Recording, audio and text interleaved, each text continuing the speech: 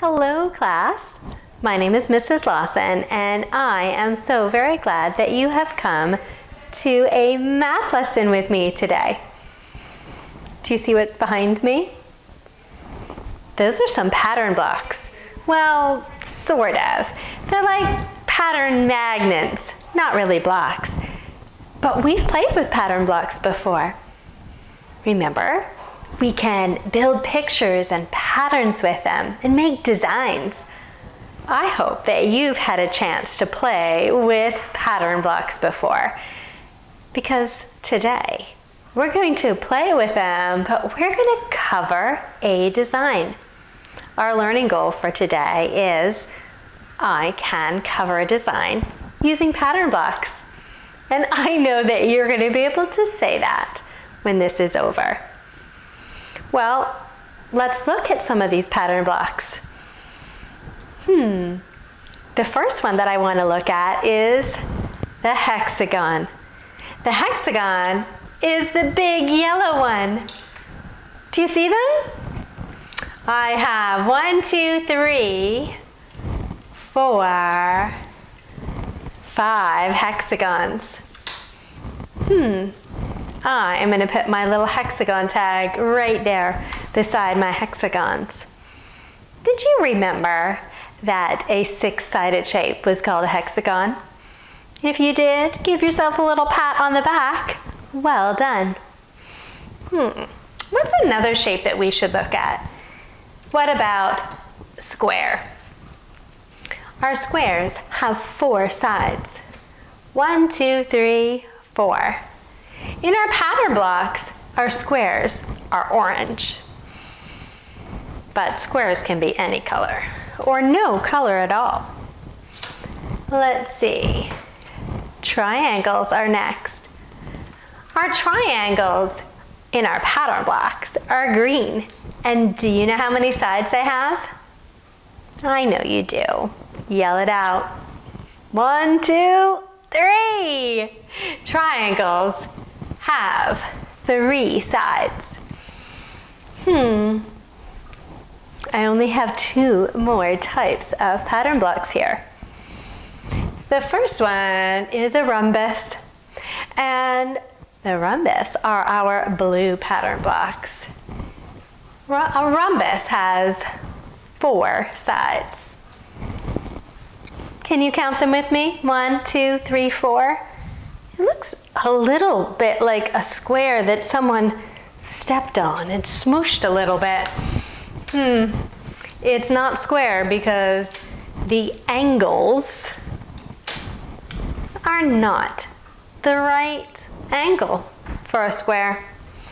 We only have one more left. It's our trapezoid, and the trapezoid are our red ones. The trapezoids have 4 sides. But they don't look like a square at all. It almost looks like a triangle that got the top chopped right off of it. It has 1, 2, 3, 4 sides. This side and this side are not the same length at all. This one is much shorter. But these two, they're the same length as each other. All right, I have all of my pattern blocks organized, but that's not what we're doing today. We are going to cover a design. Do you know what that means? Well, we know cover means to put on top of, and I want to show you the first pattern that we are going to cover. It's this one.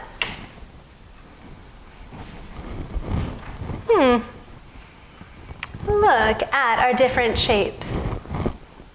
Could any of those shapes cover this design? I am looking at the hexagon and I think that it's going to fit that shape right there. Let's put that one. What about this little spot? I think that we're going to need a triangle for right up there. What about this one? It has 1, 2, 3, 4 sides. My triangle's fallen down. I think a trapezoid will work. I have another spot here, I think, for two different shapes.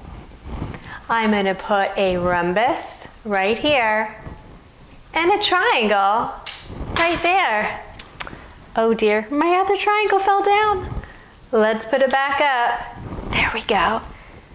I was able to use the pattern blocks to cover my design. There was really only one way to do it because my design had lines on it.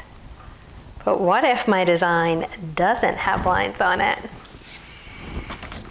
I'm going to use this design.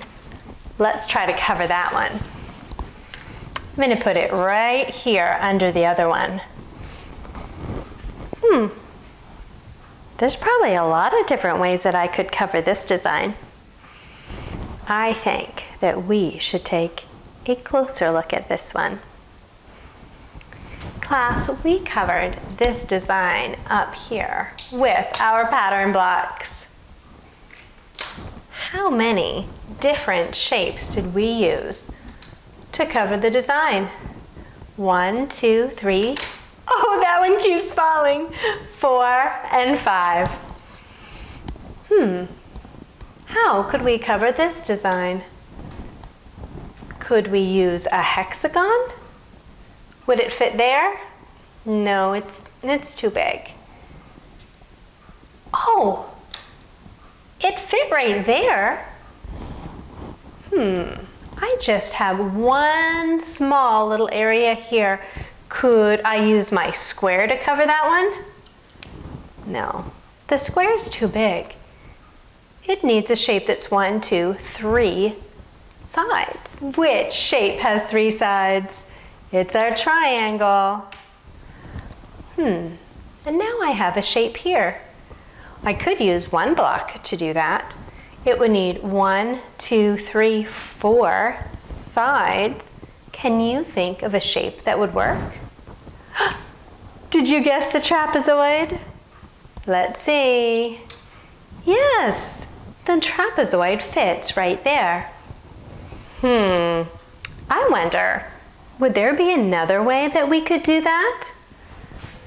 What if I took the trapezoid off, and put a square there? No, that doesn't work.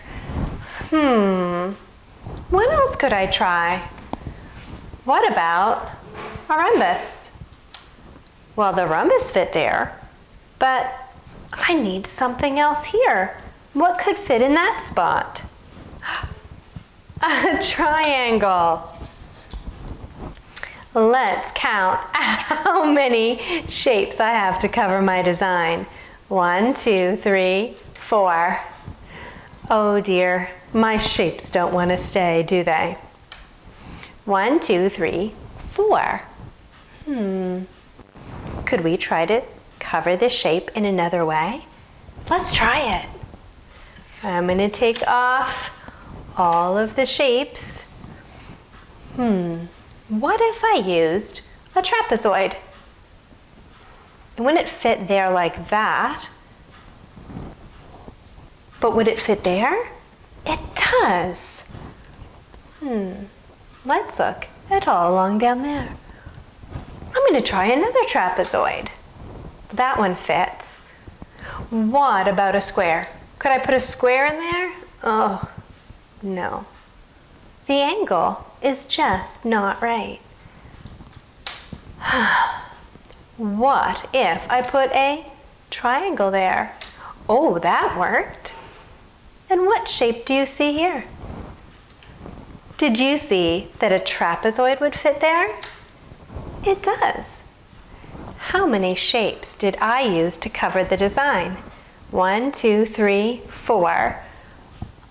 I bet that you could think of a lot of different ways to cover this design.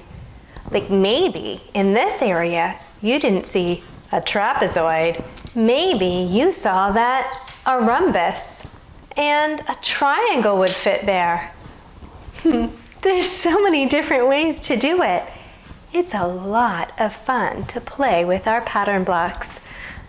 Our pattern blocks come in the shape of rhombus, trapezoid, triangle, hexagon, and square.